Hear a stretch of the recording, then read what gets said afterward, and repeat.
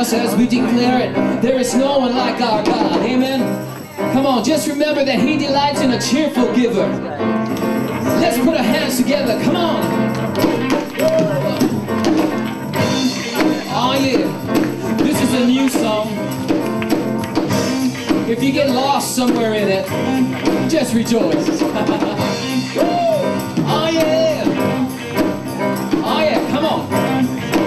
We give you praise, Lord. You are Jehovah, and I worship you. You are Jehovah, and I glorify you. There is no other God like you. Your name be praised. Come on.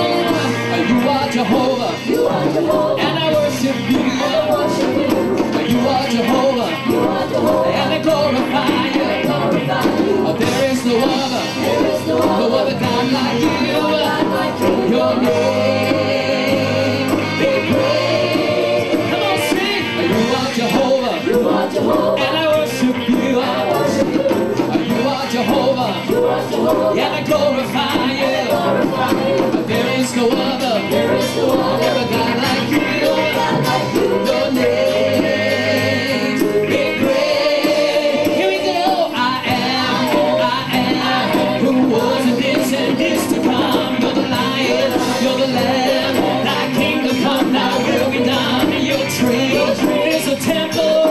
You are high and lifted up. Your name be praised. Come on, I am who was and is to come. You're the Lion, you're the Lamb. Thy kingdom come, thy will be done. Your train is a temple. For you are high and lifted up. Your name be praised. Here we go. Lift up the name of Jesus. Lift up the name of Jesus. Lift up the name of Jesus. Lift up the name of Jesus. Lift up the name of Jesus. Lift up the name of Jesus. Lift up the name of Jesus. Your name. Come on, sing. Your name be praised. Come on. You are Jehovah, and I worship you. You are Jehovah, and I glorify you. There is no other God like you. Your name be praised. Come on, I am who was and is to come. You're the Lion, you're the Lamb.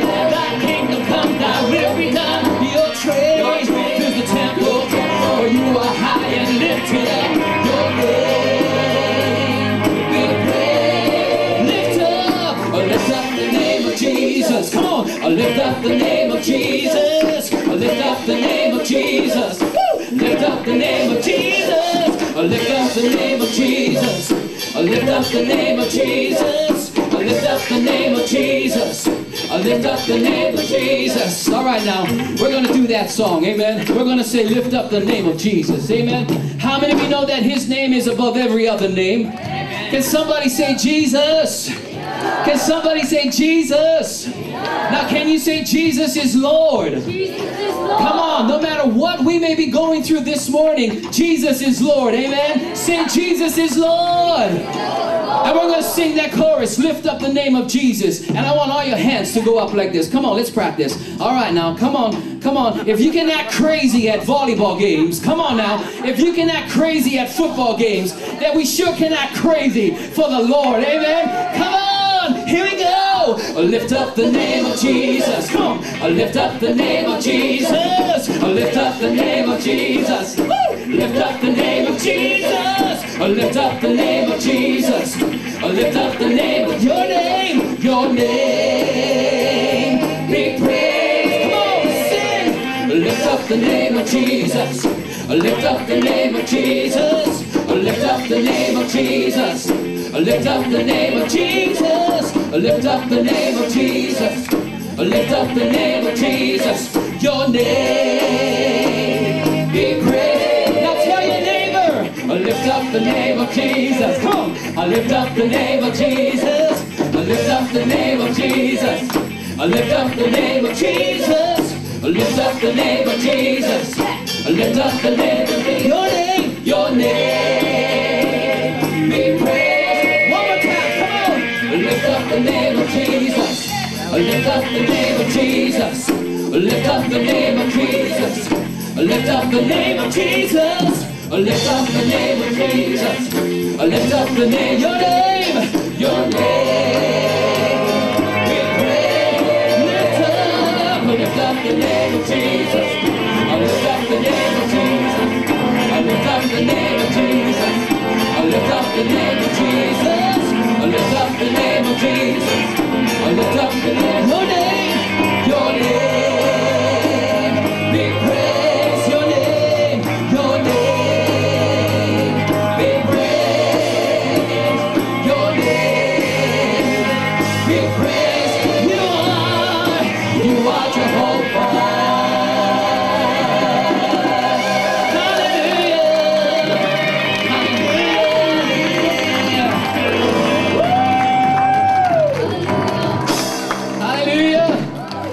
Praise the Lord. Give him a nice hand of praise this morning. Amen. Let's give a nice hand of encouragement to the worship team this morning. Amen. Thank you, Jesus. Thank you, amen, Brother Carlos. God bless you.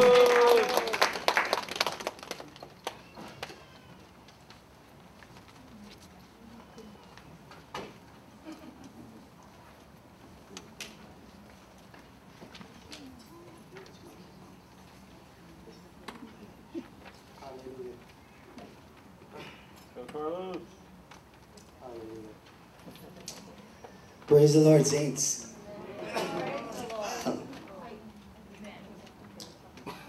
This week I lost my voice and I thought I had it back, but this message will be preached. Hallelujah. This message will be preached. Amen. I often battle before I preach, and I do believe a lot of it has to do with, like Richard said, the enemy doesn't want us to receive what God is depositing into our spirit. Amen? Praise the Lord. But God's grace is here. Hallelujah. So if I sound a little different, just be blessed. But I will speak in English, so you will be blessed. Praise the Lord. And I believe that as I preach, my voice will get stronger and stronger. And praise the Lord. I do have one very unfortunate news for you today. I know it's very tough for you to receive this, but I may not be able to sing today.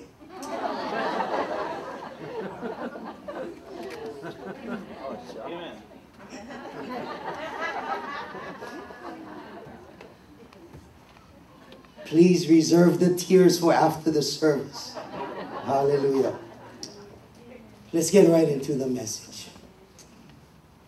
The last 3 times I preached on a series entitled Resting on Mount Zion, Part 1 through 3, and we're going to conclude today with Resting on Mount Zion, Part 4. And it's the final message in this series, and the subtitle to this message is Unconditional Predestination. This message is one that in the flesh, or maybe if you hear it for the first time, it may be difficult to understand or to receive. But as the Holy Spirit breaks down the religious walls in our lives and shows us that this truth is biblical and it is in the scriptures, and Jesus often spoke of unconditional predestination throughout the scriptures. And the reason it's difficult for us to believe in this message is because we have a tendency, and it is in our Adamic nature, and it is the nature of our flesh to believe that we have something to do with our salvation. And that's what we want to believe, because we want a certain level of control. We feel safe when we feel that, oh, I'm a good person and God chose me because I'm a good person. God saw something nice inside of me. That's why he chose me. So if he chooses not to choose someone, maybe like Osama bin Laden or Adolf Hitler or Jeffrey Dahmer or somebody like that, or Ted Bundy, if he decides not to choose someone like that, it's maybe because their life exposes that maybe there's wickedness in their heart. Oh, but not me. Amazing grace, how sweet the sound that saved a pretty good guy like me.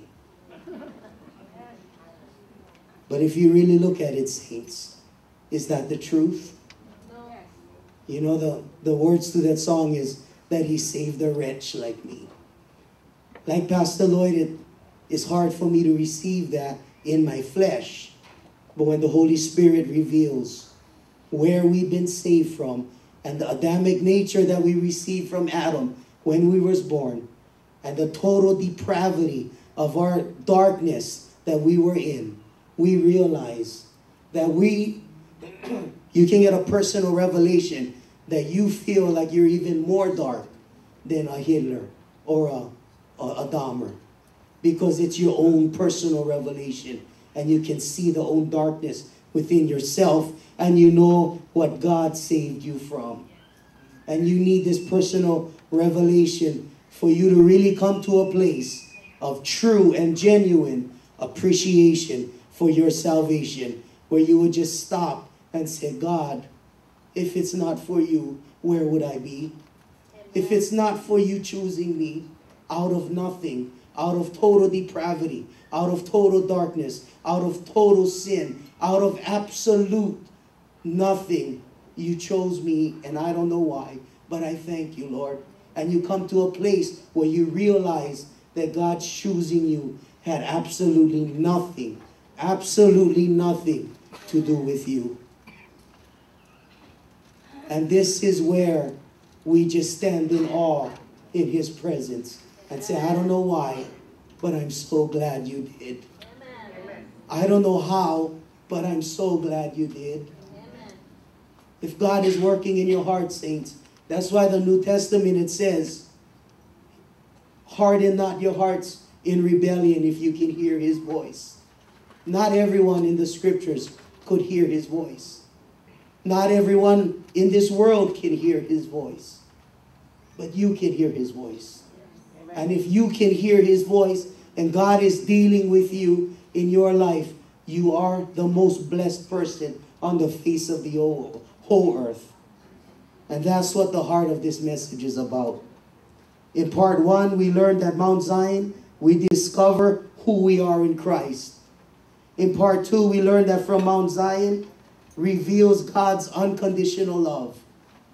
In part 3, we learned that Mount Zion proclaims that I'm blessed, I'm blessed, I'm blessed. Amen.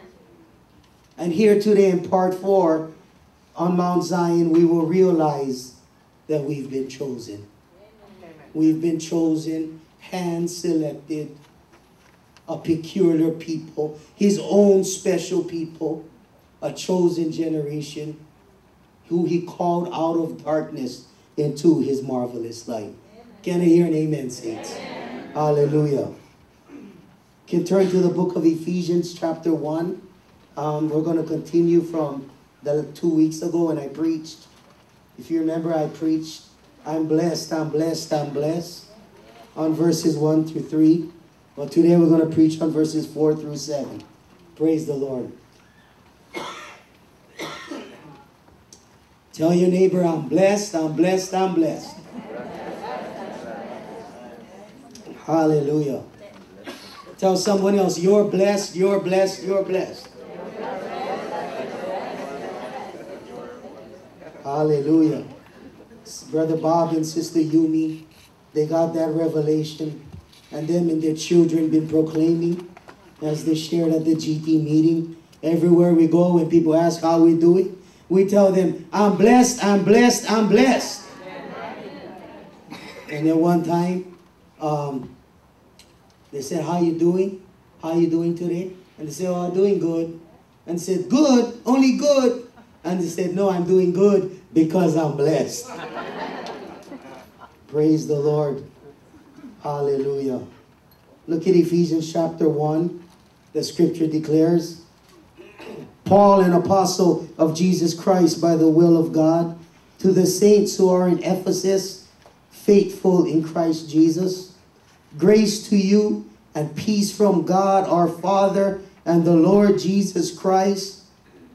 Blessed be the God and Father of our Lord Jesus Christ, who has blessed us with what?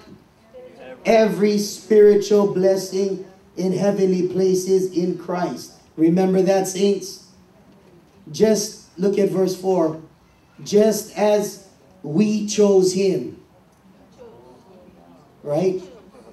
Come on now. Can I get a witness? That's right, saints. Just as he chose us. Who did the choosing, us or him? Yes, we had nothing to do with it. But our flesh wants to think that we did, because there's comfort in that. But there's an absolute trust. You have to put your absolute trust in God for you to know that 100% of the selection of you is only by him and nothing to do with you. But how many of you know, saints, that it's all right to put all of your trust in God? Amen. In him, he chose us in him before the foundation of the world. So when did he choose you? That's right. Before Adam was even created. Before Adam even fell. God already knew his elect. God already knew that Jesus would redeem Adam's fall in Christ. God already planned out Calvary. He already planned the resurrection. He already knew before the world was even formed, before man was even created, that Adam would fall and that Adam's sinful nature would be in you from the day you were born. And he already knew before the world was even created that you were selected by God to be the redeemed of the Lord in Christ Jesus. Can I hear an amen, saints? Amen. So that's why God wasn't surprised when man fell. God was not surprised when you were born. And God was not surprised by every step in your life, every failure in your life, every mistake of your life. God is not surprised. In fact, God orchestrated every step of your life. Praise the Lord. Oh, if I just had my strong voice right now. Oh, I just want to preach this message so loud. Hallelujah. I'm going to try, saints. Praise God. Hallelujah. Amen. It's coming. It's coming. Hallelujah. Amen. Praise God. This is such a powerful message. That's why it makes me cry every time I think of this message. It makes me cry when I think about the Lord, how he saved me, how he raised me, how he filled me with the Holy Ghost, how he healed me to the uttermost. When I think about the Lord, how he lifted me up and turned me around, how he placed my feet on solid ground, makes me want to shout, hallelujah, saints. When I think about how God orchestrated every step of my life, from when I was a little baby, from when I was a little boy, till I was a teenager, until Myra discovered what kind of wonderful man she married, all the way till today. Praise God. Flesh and blood has not revealed that to her. Praise God. All the way to today, when I think about the Lord and how he orchestrated every step of my life, it just makes me weep in his presence, because I realize that I wasn't the one in control of my life. I wasn't the one dictating my steps. I wasn't the one flipping the page. I wasn't the one. It was Jesus. He was in control. He was the one who orchestrated every person that came into my life, every hardship in my life, every affliction, every bit of confusion, my very nature, everything about me is ordained by God. And this is when you know that everything about you is in Christ. And this is when you can totally just rest in Him, because you know that you're totally in Him. If you don't see yourself totally orchestrated by God, you cannot fully rest in Him, because you're going to have some of your own strength. And your own strength, to the level of your own strength that you believe you have, is to the level that you cannot rest in Christ. So when you realize that you have no strength, this is when you can 100% rest in Christ. When you realize that you can do nothing, this is when everything in your life is in Christ. But if you believe that half of your life is orchestrated by your own decisions, then you can only rest half in Christ. Praise the Lord. And what the world calls, what the church calls balance, God calls mixture. That's not balance. You and Christ orchestrating your life is not balance. That's mixture. Because we're called to 100%. 100% grace. Only Christ. Only Christ. Sister Lucille, only Christ. Amen? Amen. Praise the Lord. Hallelujah. Just as He chose us in Him before the foundation of the world, that we should be holy and without blame before Him in love. Verse 5, having predestined us unto adoption as sons by Jesus Christ to Himself, according to the good pleasure of His will, to the praise and glory of His grace, by which He has made us accepted in the Beloved. Because of His grace, you are accepted in the Beloved, saints. Amen. Verse 7, finally, last verse. In Him we have redemption through His blood, the forgiveness of sins, according to the riches of His grace. Praise the Lord. I'm sorry because of my throat. This fan is bothering me a little bit. Hallelujah. So be blessed. Praise God. Hallelujah. You know, the scripture says that we've been adopted as sons by Christ Jesus into Himself, according to His good pleasure. Amen. Oh, hallelujah. It's His good pleasure to bring you into His nature, into His family, as His child, as His daughter, as His son. That brings Him pleasure. You know, there's a song that says, I take pleasure in worshiping you, my Lord. You know, God's pleasure is having you. God's pleasure is proclaiming you as His son and joint heir in Christ Jesus. He takes pleasure in that. As God is our pleasure, you are also His pleasure. He takes pleasure in loving you. He takes pleasure in pouring out His grace upon you. He takes pleasure in lavishing you daily with benefits.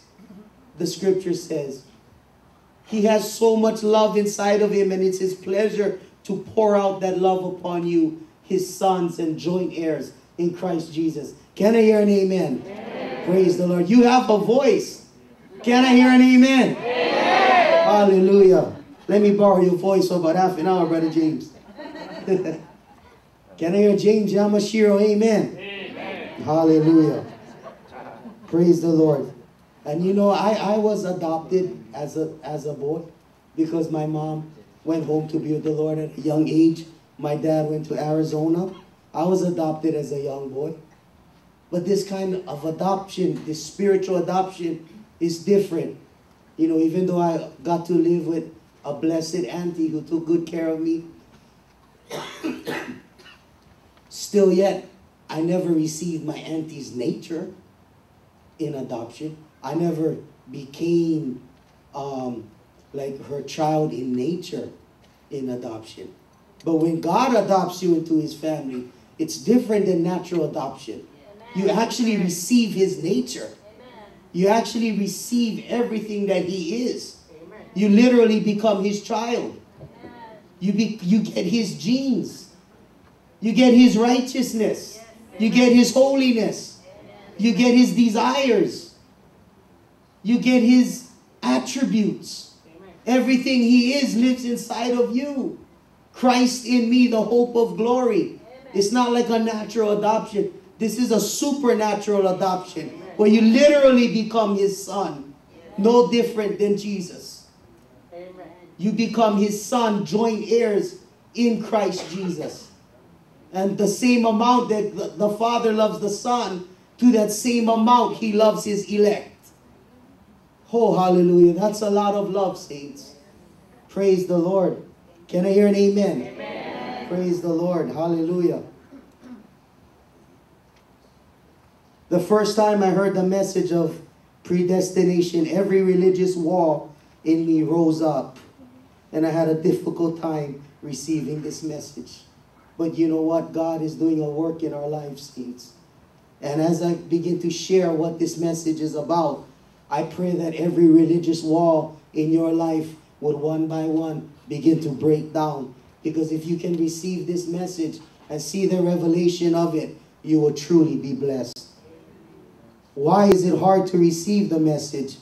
It's because this message totally removes any ounce of the flesh that wants to believe that I had something to do with my salvation.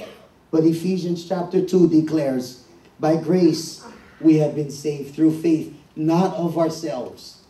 Say, not of ourselves. It is a gift of God.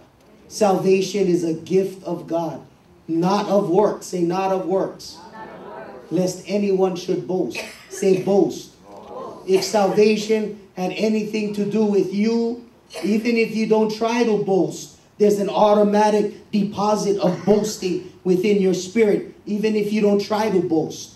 If you had something to do with your salvation, there's deposited inside of you an automatic boast, because that means I had something to do with it. God had something to do with it, and I had something to do with it. God can receive glory in his part, but your flesh is going to demand the glory that came from your part. But when we realize that we don't have a part, then we can declare, to God be the glory, all the glory. I don't have to touch your glory because it has nothing to do with me. It's all you, Lord. You brought me out of total depravity. You brought my feet out of the miry clay and set it upon a rock. You brought me out of total darkness. That's why the scripture didn't only say we were in darkness. The scripture says that we were darkness. Imagine that darkness is not only around you, darkness was in you. That means everywhere you go, you take darkness with you. Even if you're in a lighted room, you're still in darkness until the light of the gospel, by God's grace, shines on you. And that's 100% the work of God, nothing to do with you. Can you hear an amen? Amen. This is why this message will kill and destroy any thought that would share in the glory of your salvation. So did I choose God, or did God choose me? That's right, saints. Did you know that even your decision to accept Christ was only made possible because God graced you to make that decision? Amen. But you might say, but I received Jesus. I believe in him. That got to count for something.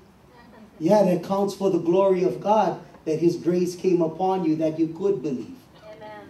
You see, God initiated first in your total depraved situation. He initiated by his grace to open your eyes that you could see the gospel, to open your ears that you could hear the gospel, to soften your heart that you could comprehend the gospel, and open your mind that you may understand the gospel, and open your spirit that you may receive the gospel. God did all this by his grace. He opened everything that was shut, and he opened it, and like a magnet, he drew you to himself. He drew you to himself. He called you by name. And he said, now that everything is open, come.